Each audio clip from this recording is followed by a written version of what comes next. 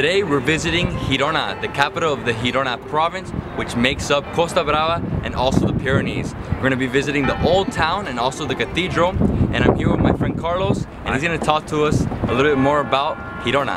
Girona is located on a strategic position. You know, it's when you know about the geography of Girona, we are located northeast of the Iberian Peninsula.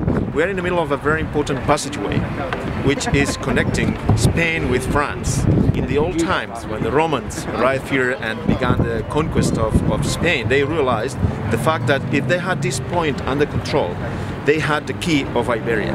Awesome, let's go. It's good like this, then we can continue with this.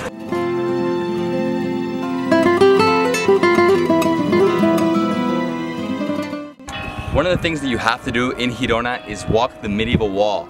This wall was built in the 14th century and is 1.5 kilometers long. Now let's walk the wall.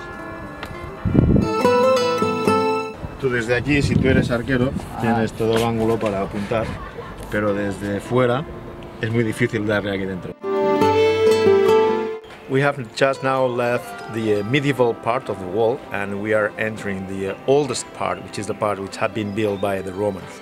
In fact, the Romans built here a wall which had a triangular shape. We are now at the vortex of that triangle. That means we are at the top of the hill, and then the side of the triangle goes down towards the river. It was built in the 3rd century. We are inside the Cathedral of Girona. This is a building which was built between 1310 and 1733, which means 423 years to finish.